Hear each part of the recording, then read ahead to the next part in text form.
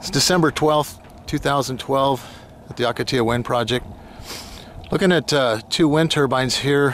One on the left, spinning counterclockwise, is wind turbine 176. It's facing west,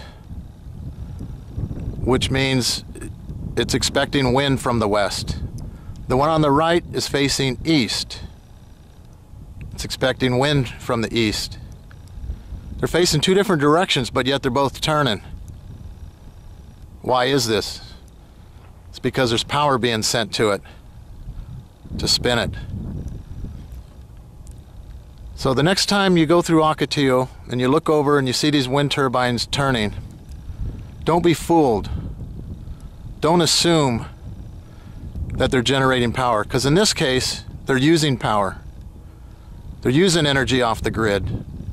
The question is, how much? Reporting from Ocotillo, December 12, 2012.